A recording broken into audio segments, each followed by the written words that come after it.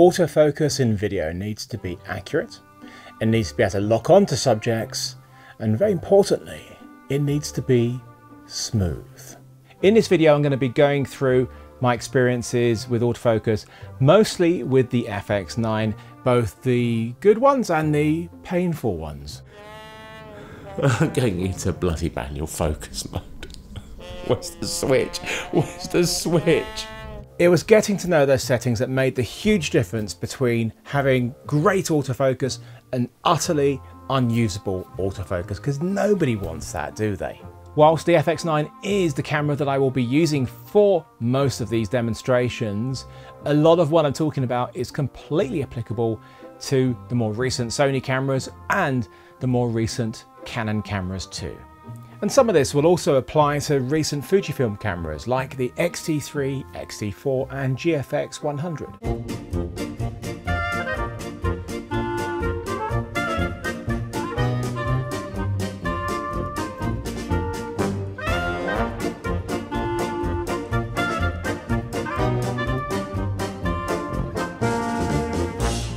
And their autofocus can be really good, but it is incredibly dependent on the settings again, and especially the lenses. And I will be doing a separate video all about getting the right lenses for great video autofocus performance. I am absolutely certain that high quality video autofocus is something we're going to see in all cameras in the future. If you've seen my 2-hour long FX9 review, yes, 2 hours long, some of the stuff in this video is going to be familiar to you because I have used extracts from that review. If you haven't seen it, I really do recommend watching it. I know 2 hours is a long time, and I know I am biased, but I actually think it is very entertaining and very informative. It is the best review I've ever made. If you have not enjoyed yourself at the end of it, I will refund you for your time. Just send me your invoice to spam@philipbloom.net.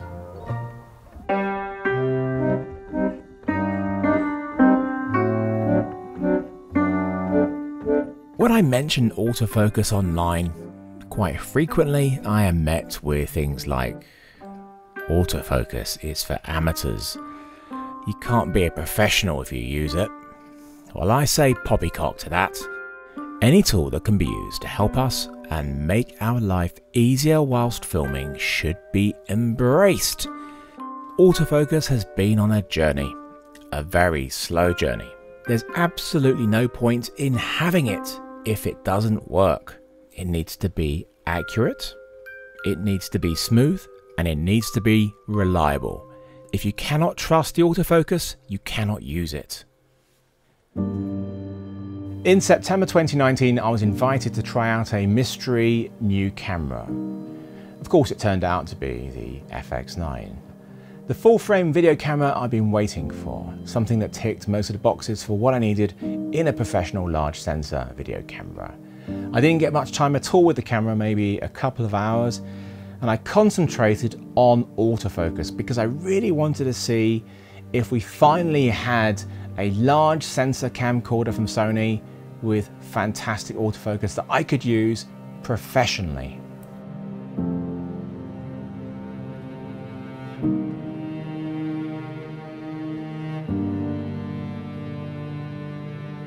I do get some ridiculous comments on social media, things like, well, if your production can't afford a focus puller, then perhaps you shouldn't be doing it. This may be news to some people, but not everybody works in narrative fiction or high-end commercials where you get a focus puller.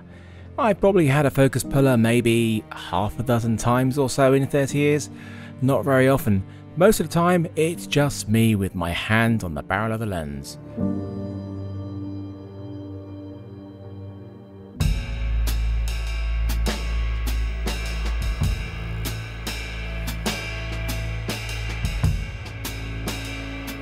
It looked really good to me. Not perfect, but mostly that was down to me not knowing how to use the settings in the camera properly. If I'd shot this today, it would have been a lot better, as I've learnt so much about the camera since.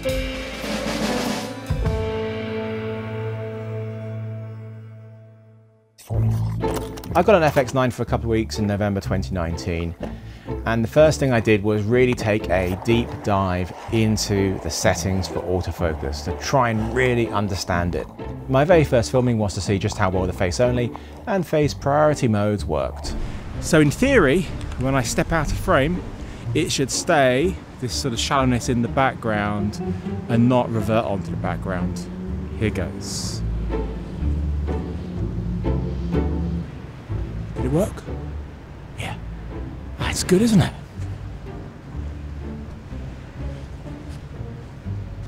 That works pretty well. I don't even know what speed I set it to. If I switch to face priority, so I am the priority, of course, but if I step out, it will revert to the background. Nobody wants that, do they? There is another way of stopping it reverting onto the background, and I will show you that when we do some following people shots and tracking shots. On this shot here, the FX9 has picked up this gentleman because he has the most prominent face in the frame. And on the Ninja you can see the white box that shows that it's tracking him, and the yellow line underneath is a cursor. Because when there's some other faces, you can move that cursor with your D-pad on the camera to change who you want to be tracking. The most important tip I can give you is when using autofocus and tracking people is to make sure you have a shortcut on your camera for focus hold. By default it is set to some native lenses on the actual lens itself, but just put it on the camera on an easily accessible shortcut button. So when you get to that point when you want him to exit the frame, press the focus hold button and the motor will hold just there. Otherwise, when it loses him, it will revert to the background. When there's numerous people in the shot and you have face tracking on, it is going to get a little confused, especially if people are walking across each other. So that's where face registration comes in. So to use this mode, on the D-pad you press select when you have a box around somebody, and then you get a double box. So now it shouldn't focus on any of the other faces, even though there are 4 other faces there. It should stay on this lady. Now it doesn't always work, there are occasions when it might lose them, and when it does lose that focus, the focus motor should hopefully hold in that position until it sees the registered face again. It's not foolproof though.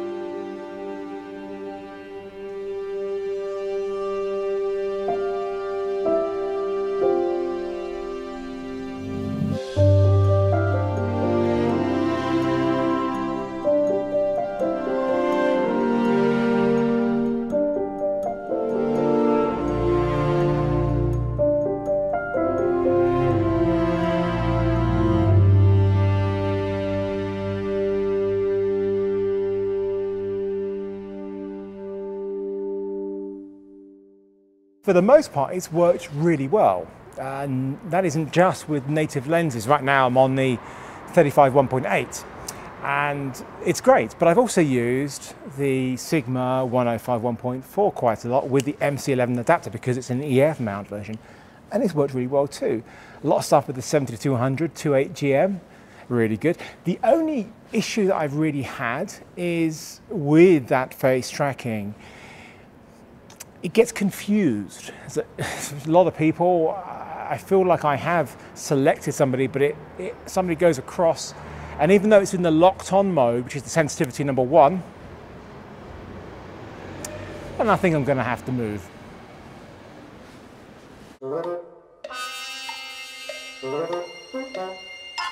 I think this may really surprise you, but I love cameras and I love cats.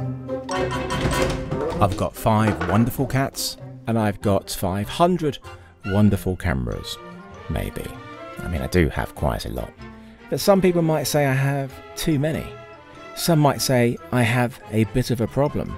There's so much to gain from kind of taking a personal look at our spaces, in our homes, to figure out what's overwhelming us. But after watching the Everyday Minimalism course by Erin Boyle on Skillshare, I think they may have a point. And if it wasn't for Skillshare sponsoring this video, I wouldn't have my epiphany by watching this clear and enlightening course. We have the power to do something about it. I'm always trying to broaden my mind and learn new things. Skillshare is giving away 2 free months of premium membership to the first 1,000 people who click the link in the description below. And after that, it's only around $10 a month. Now I've sold everything on eBay, this course on iPhone filmmaking by Caleb and Niles from Moment is a must. This is probably our favorite as filmmakers, and anamorphic lens kind of gives you the look that you see in the movie theaters, that wide aspect ratio, kind of some flares. I watch their YouTube videos all the time, but here their knowledge is distilled perfectly in this course. You want to make sure that focus is perfect, then you'll go straight over and manually adjust and it will lock it in. Manually?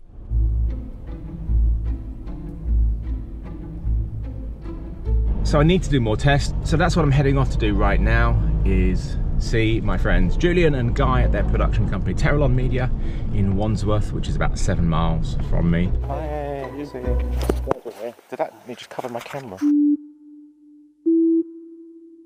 Whilst you can see lots of different types of lenses, both native and adapted, this is not what this test was all about. That's coming up in a later test. Guys never look better. That's saying something.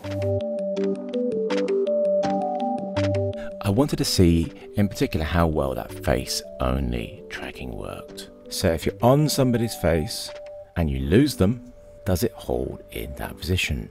Way more controlled here than doing it out in the crowd in Richmond Town Centre, with controlled subjects that I can actually direct, sort of.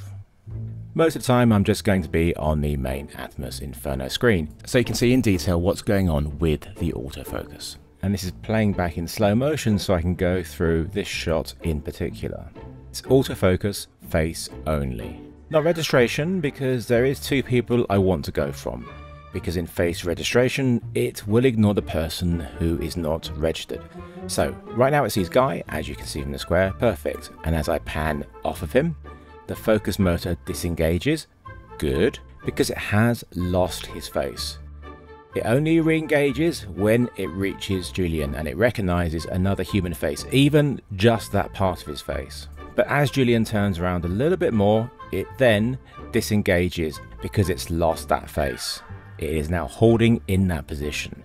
If another person entered the frame, then it would probably go onto them because it is on face only and not face registration. In which case I'd most likely press the focus hold button. Because I wouldn't want it to go onto them, I just need to wait for Julian to be a face again. And when he turns around after he's done his Instagram story, it picks him up again and we are working. Perfect result.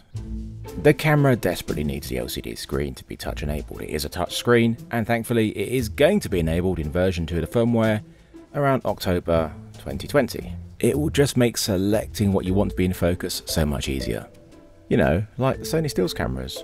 Right now you've got to use the flexible spot mode, which is set up on one of my shortcuts. So you move the cursor. It is easy to use the joystick, which is on the hand grip, but when you're on a tripod it's the other side of the camera. So here I'm just using the D-pad on the side. It does work, it's just not ideal. Touchscreen would be so much easier. I don't actually know what constitutes a face for Sony. So I decided to try and draw my own. I didn't know that Sony was an art critic. I thought it was pretty accurate as a face, but apparently not.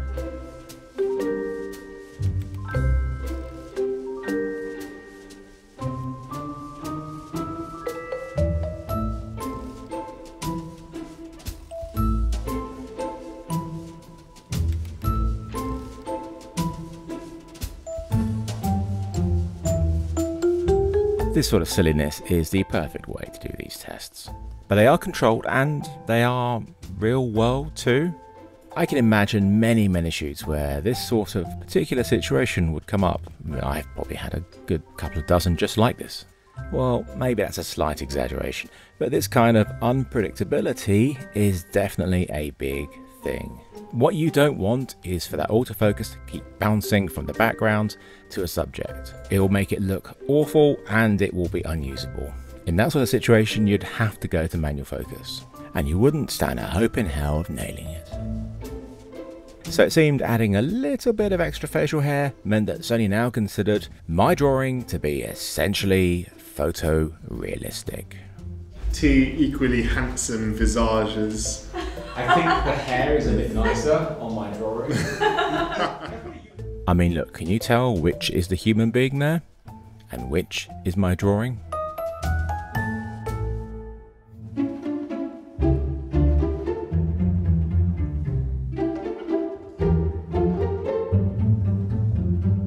You had a nice day?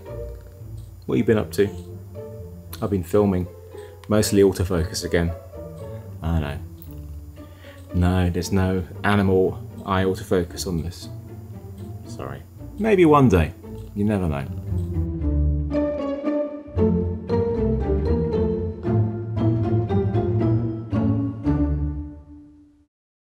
Even though there's loads of cats behind me, it won't focus onto those because it is for humans only. Some of the stills cameras from Sony do recognise animals for stills mode, but not in video. Hopefully that will come, and it works really, really well. But it does need to be a human face for it to work. So that's why this section is called What Exactly is a Human Face?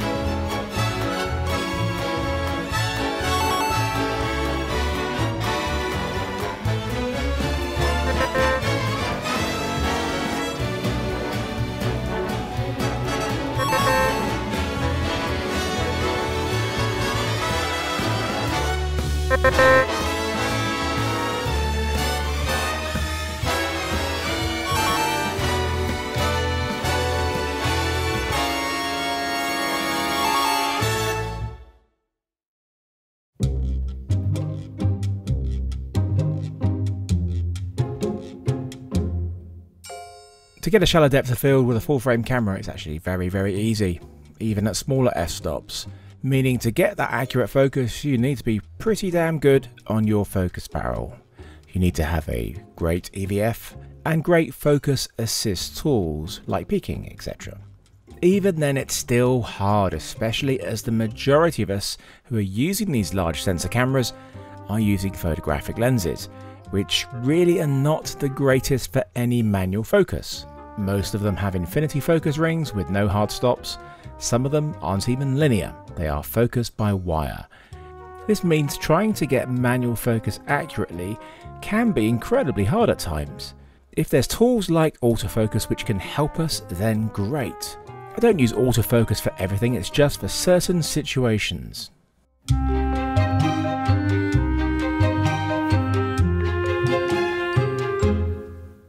Autofocus isn't going to replace manual focus anytime soon. It's not going to replace focus pullers, it's just an incredibly useful tool. Things like this which are added into cameras are put there to help us. Yes, autofocus is a big thing, but there's things like viewing LUTs, waveforms to help us get exposure, bigger things like increased dynamic range. So if you have this old school mentality about autofocus, then why don't you get all of those removed too? I don't need autofocus, I've got a focus puller. I don't need a waveform, I've got a light meter. Well, to be totally blunt, if you think like that, you're being a bit of an idiot. Sorry.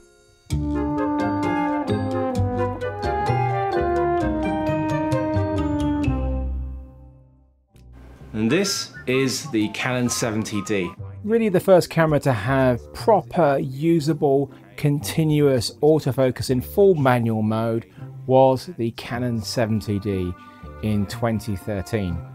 And it was very good. Sony did have phase detection autofocus before that in its alpha cameras, but they had severe limitations. It wasn't until early 2014 when they brought out the mirrorless A6000 that we really saw proper video autofocus in a Sony camera with full manual control. Just after that, in March, Canon announced new firmware for their C100 video camera, giving it dual pixel autofocus, although not in the same way as the 70D. It was just a small square in the middle. I did try it out and I was very impressed, but just having it in a center square made things very limited. The AX700, the NX80 and the Z90 were announced in September 2017, and they're the first video cameras from Sony to have this terrific autofocus system. They had initially been wary of me.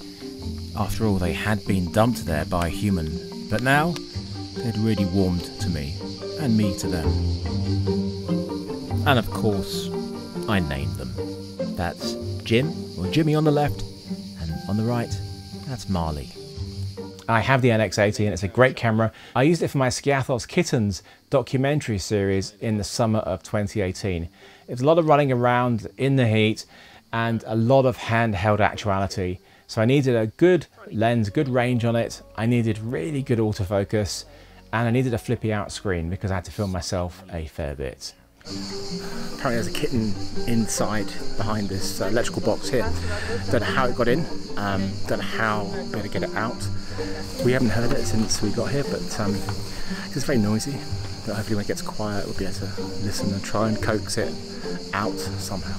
I haven't used the latest Canon video cameras like the C500 Mark II and also the 1DX Mark III.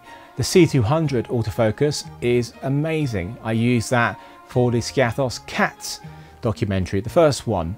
I've used it for so many YouTube videos, corporate videos and documentaries. That ability to be able to do interviews and just leave the camera running and trust it is so essential for me. And of course when I am filming myself, to be able to just know that it is keeping things in focus without me having to keep looking at the screen the entire time, which is not what you want. You want me to look at you, don't you? Cameras with just contrast-based autofocus just simply aren't smooth enough or, in my opinion, usable for video. Canon's dual pixel autofocus is a very clever system that uses just phase detection because it uses every single pixel to measure it. Sony cameras use a different system. They use a combination of phase detection to get that speed, to get close to it, and the fine-tuning is done via contrast. And that's called a hybrid system. And this is what the FX9 uses. The problem is, certain types of contrast do cause issues. If you've ever tried to get autofocus on somebody with a really bright background, even if you've got great phase detection autofocus, because it does use contrast as well, it will struggle. As my lovely Jimmy the Greek is a black cat and the background is much brighter, it does cause issues. What I could do is throw more light on him, darken the background, and it would work a lot better. But this will happen whether it's a black cat or a person with a bright background. So these are the sort of issues you need to be thinking about when using autofocus. Canon's dual pixel autofocus will have this same issue as well when it has these really contrasty backgrounds.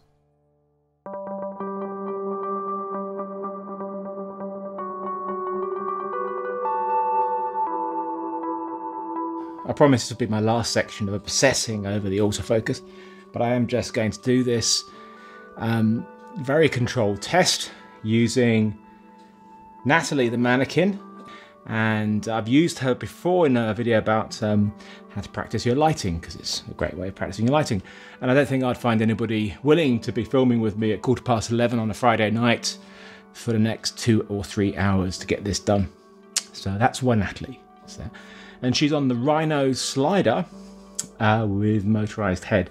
So she's going to rotate slightly and move backwards and forwards, adding a few little conditions like rotating and seeing how it works. So what do you think, Lollipop? This was to see how face tracking and general autofocus works with various different types of lenses, both native and adapted lenses. I wanted to see at which point it would lose the face, and the amount of variables was huge. From the different types of lenses to the focus speed, the focus sensitivity, the focus area, face priority, face only, no face detection, the picture profiles, because autofocus works much better when there is good contrast because it uses that as well as the face detection. From my experience so far, the autofocus still works really well in S-Log3 mode, just not as well as in a contrastier profile like S-Cinetone. And then there's things like underexposure, overexposure, auto-exposure, low base ISO, high base ISO. Just thinking about it now makes my head want to explode. I did my best. I didn't cover everything, that was impossible, but hopefully just enough to get an idea of what works and what doesn't work. So what were my findings? Kind of obvious really. The native glass worked way better in every mode, and even did really well in some of the really challenging setups in Cine EI mode. Adapted glass with a normal metabones and the speed booster both worked, they just didn't like the face tracking that much, really not reliable. In normal mode they were okay, but I must stress the okay, because autofocus that is okay isn't the same as autofocus that is usable. And to get great results you really do need to use native glass. Although going back to that Sigma 105 Art, the 1.4 EF version with the MC adapter, it did so well. Maybe it's down to the fact that it's a newer lens. Some of the older Sigma lenses did well and some I couldn't get to work at all, but I think that's down to firmware. But yeah, that 105 worked like a native lens, and they do of course make E-mount lenses. I'm sure that new ones like the 35mm 1.2 will do just as well, although without having one to test out, I am totally speculating.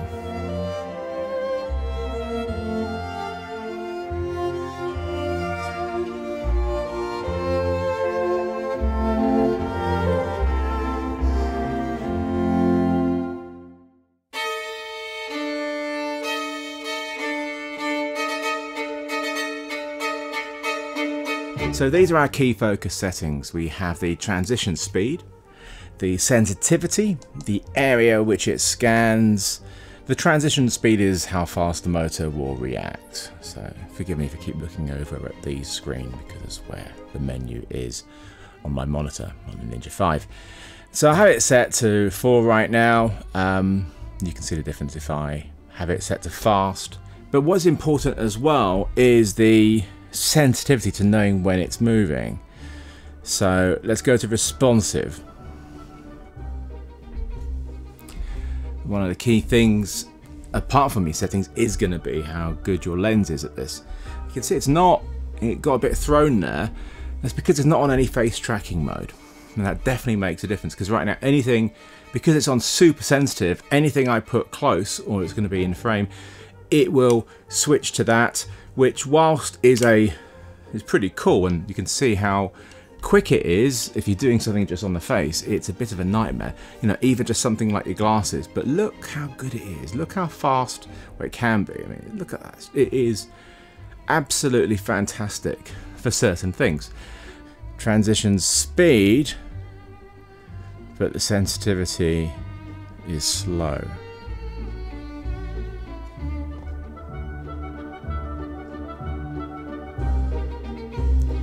See, what we have there is it's fast when it figures out there is something changing, but it takes ages to realise that there is something more important. That's not good. This could be the optimum settings for this situation right now.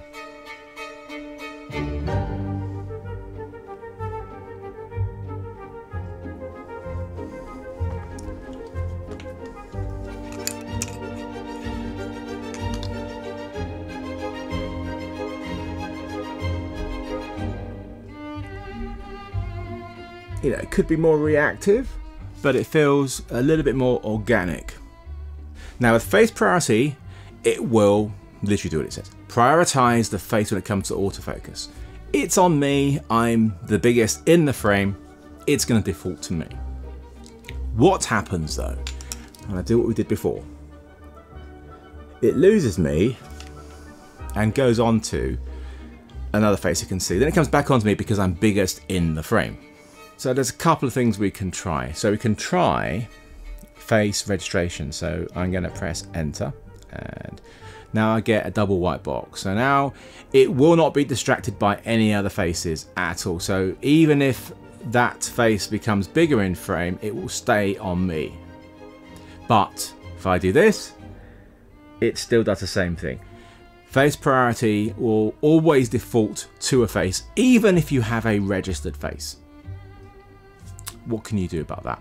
Well, that's when you go into face only. So it should not be distracted by any other faces. But what about objects? Hand came onto me. Didn't go onto her, came onto me. Doesn't track though. Right? Now, tracks my face, hand up in front. Didn't do it. Move all the way really out of focus. The problem is I'm barely a face, I'm just a very, very out of focus blur. So in this sort of situation, just use your manual focus override here to give a helping hand. Because it is looking in the frame, it is looking to see what is the face, but if you're so blurred and so out of focus, you may need to actually help it. But this thing, how do we stop this happening if we just want it to be a face?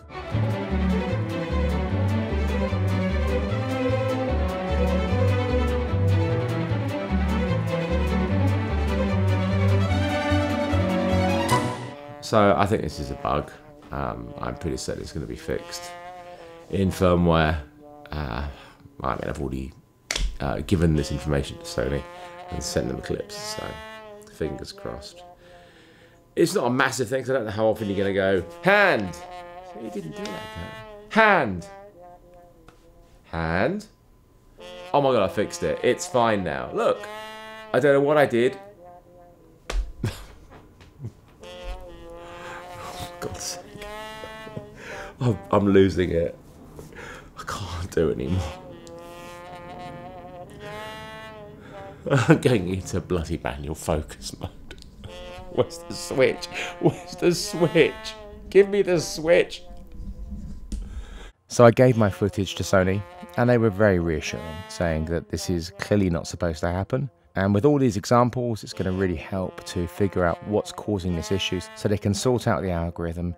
So you will never have to go through the experience of what I had to go through. Because the thing is, the autofocus works brilliantly. It's just on a couple of really extreme situations that it goes a bit funny. My faith hadn't been lost at all in the autofocus. It's still absolutely amazing. I just need to remember if I'm doing any interviews using autofocus, I just need to make sure that whoever I'm interviewing doesn't suddenly put their hand up in front of the camera and go, hand! Otherwise, I'll be fine.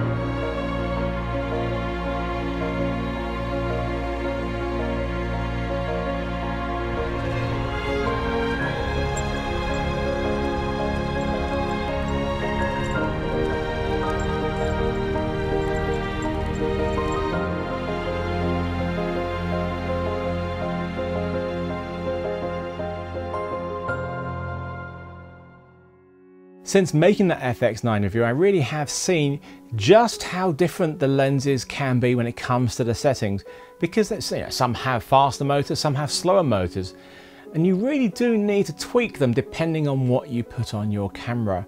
And it's not just the speed of that motor, it's the sensitivity too. It's the same with every camera I've used video autofocus with. Doesn't matter which brand it is. They all have their quirks when it comes to lenses and settings. The ability to change your settings though is really dependent on the camera. Some cameras have really fine tuning, like the Sony FX9. But when it comes to the settings in the Sony stills cameras, it can be a little bit confusing because they're separate ones for stills and video, and part of those settings for stills does apply to video, basically the eye tracking. But when it comes to the main video settings, you've got very limited control. You can change the speed of the motor from fast to normal to slow, and on some cameras it's actually only fast or normal, and the sensitivity can be either responsive or standard. You don't have anything like face only, which would be so useful. It's the same with the Canon stills cameras. They don't have face only as an option, but they do have it in their video cameras.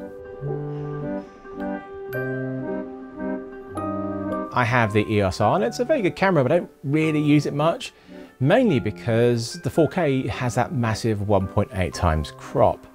To get full frame from this full frame sensor, you need to shoot in HD, but the upcoming R5 does seem to fix that. The specs show that it does have full frame 4K, which is uncropped. Also, uncropped full frame 8K. Not that I actually need 8K. I'm happy with the 4K, but the 8K will be a bonus.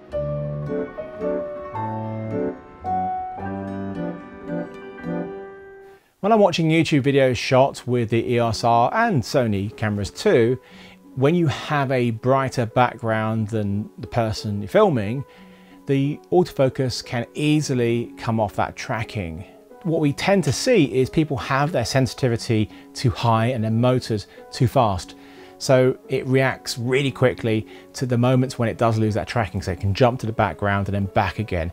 Reduce that speed, reduce that sensitivity, and hopefully if it does lose tracking, by the time it picks it up again, it hasn't done anything drastic that makes your shot unusable. The Canon T200 and the FX9 both have really lovely fine control of autofocus in all modes.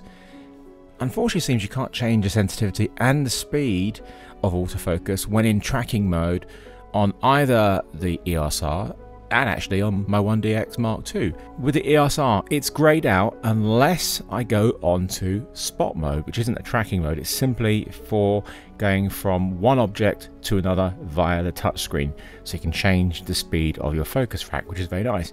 But for any tracking mode, there is no ability to slow it down.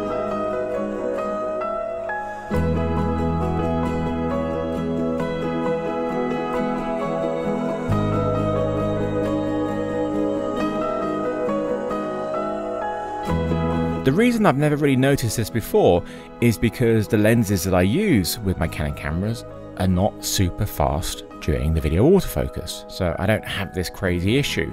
It's the newer lenses that we're seeing it on, especially the really lovely RF lenses for the EOS R. The motors are so fast and so responsive, it really needs the ability to bring both of those down. I was hoping that this was something that could be fixed via firmware, but what I'm told is it's down to the processor, the difference between the stills camera's processor and the cinema camera's processor. So for now, if you want to be able to dial down your RF lenses, you'll need to use a cinema camera. There just isn't a cinema camera from Canon right now that takes RF lenses. I hope there will be soon.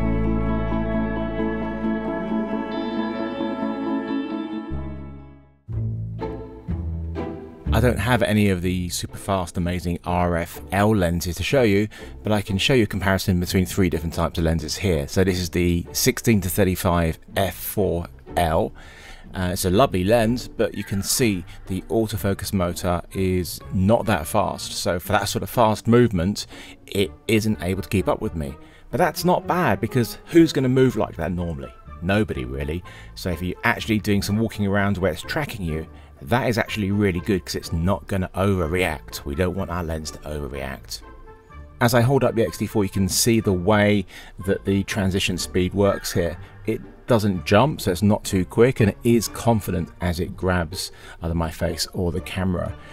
Ideally, I would like to be able to increase the sensitivity and reduce the speed, which would make it look much more natural. This is the only RF native lens I got, which is the 35mm 1.8 macro. It is not designed for this sort of thing. It's a very slow lens because it is a macro lens. And this is the 10-18 APS-C lens, f4.5 to 5.6. It's the STM one, so it's nice and quiet, it's quick, and it is smooth. The transition speed from an object is fast, but you can't tell because of the smaller aperture, which hides it really well.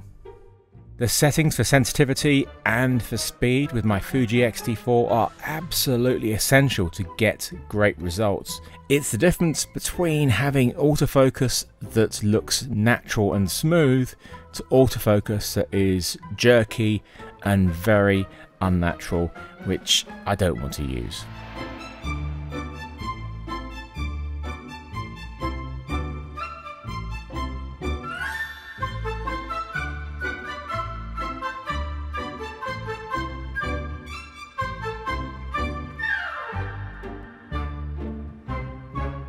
The Fuji lenses perform so differently, and that's why a setting that works well on one lens won't be perfect on another lens. Here, this is spot on, lovely and natural.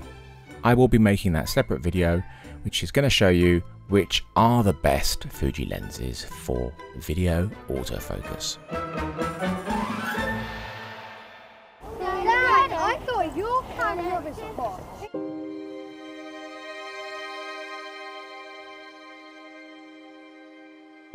We're almost there. Hope you're still with me.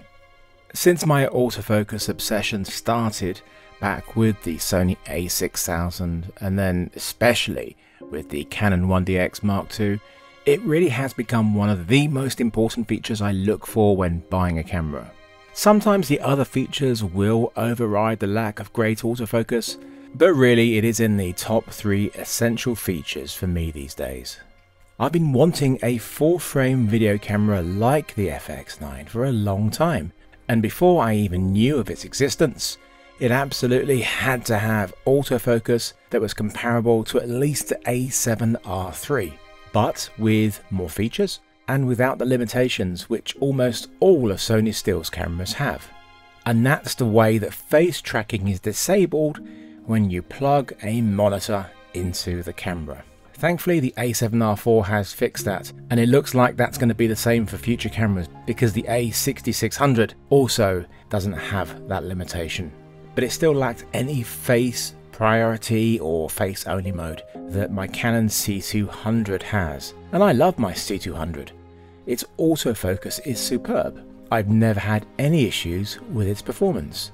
I just wanted a full frame version. Now that has sort of come out since, albeit in a more high-end and much more expensive C500 Mark II. Literally on the way into London for that event where I learned about the FX9's existence, Canon announced the C500 Mark II, and in many ways it appeared to be what I was after. But the price and the heavy crop for any frame rate over 60p did put me off a little, as my C200 doesn't crop at all in any frame rate, even high frame rates. Once I shot with the FX9 though, I fell in love with it, and it made sense as I was so heavily invested in Sony FE lenses. And with the FS7 being my main documentary camera for years, it really was the natural progression. As you've seen in this video, my quest to fully understand the autofocus and what works and what doesn't work with it has not been easy. But once I learned how to make the most of it, it's easily become the most impressive autofocus I've ever seen on any camera. The only downside being the lack of selectable object tracking other than faces and touch screen controls, which make it fiddly to use at times. The upcoming version 2 firmware fixes both of these, and is bringing eye tracking as well, which is fantastic. It will really complete the camera in that department for me. Well, almost. I still want animal eye autofocus, please. Despite that lack of selectable object tracking, it still performed so incredibly well. At times it felt like some sort of AI knew what I wanted to be in focus. I mean, this shot here, this was set to wide, non-face mode, and somehow it knew to track those ducks. They weren't exactly prominent in the frame. How did it know? This is the best video camera that I have ever owned. It's simply amazing. The eye tracking on the A7R4 and a number of the other Sony cameras is incredibly good. We don't have it yet on the FX9. It is coming in the version 2 firmware that's coming out in October 2020, alongside loads of other features. And definitely one of my favorite features that's coming is that touchscreen is being enabled, which is going to make things so much easier for touching people. That sounds wrong. So much easier for telling the camera what I want to be in focus, not just for tracking, but for doing rack focuses between one person or one object and another. Is eye tracking better than face tracking? Well, yes, because it is the eyes that we want to be in focus after all. Actually, in stills mode, we also have the ability to have eye tracking for animals. Just don't have it in video, and I really want to have it in video.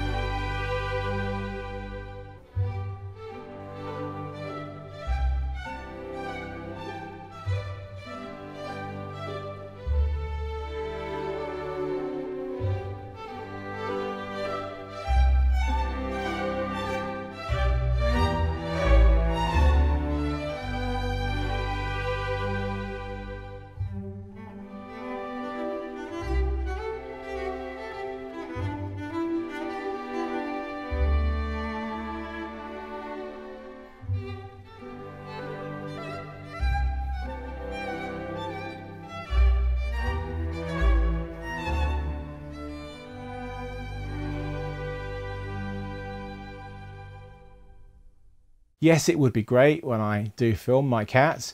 For stills, it's great because their eyes are now in focus, whereas before it was their noses, but in video it is still their noses. But it would also be really useful for people who aren't just filming their cats, for wildlife filming. It would be absolutely amazing for that. So hopefully that is going to be coming soon. Just remember, autofocus is not a simple switch that just magically makes everything perfect and in focus. It takes experience with it, time, and getting to know the settings. Hopefully this video has given you some knowledge about those settings so you can use autofocus in a much better way. I still use manual focus for most of my filming, and I will continue to do so. Mine's still in focus. If it gets to the point where I can control the focus via my mind, I will never use manual focus again. I mean, why would I?